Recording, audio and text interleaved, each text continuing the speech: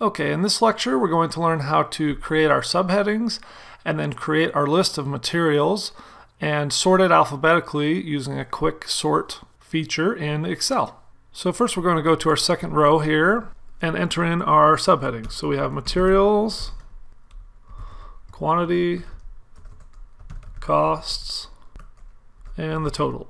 And to move across the page like this, I just hit the tab after each word that I enter.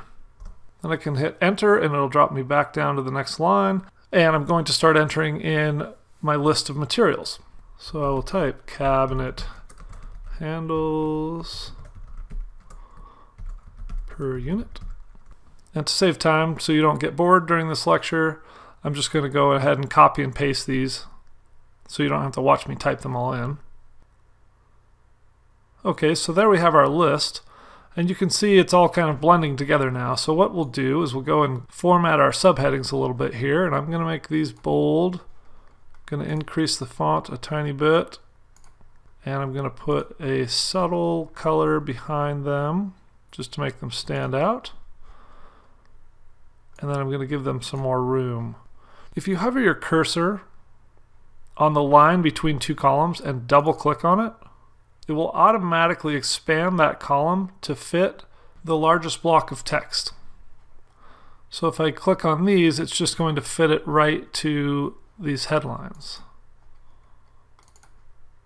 Okay, but I wouldn't really want that because I want these to have a little more space. Another way that you can adjust column width quickly is by highlighting all of the columns you want to adjust, and then you can grab one and stretch it, and it will adjust the width of all the columns at the same time. That doesn't always work exactly how you want it to. The more common way for me is to just highlight one column, double click on it, and have it auto adjust. And of course, if you want more space or less space, then you can just manually adjust them. Part of it's visual, what looks good in your spreadsheet, and part of it is functional. You just have to have all the information fitting in there. But once we've got our subheadings formatted here, we can go down and we're going to highlight this list. And you'll notice these are not in alphabetical order. So just to make it easier to read, we're going to alphabetize these.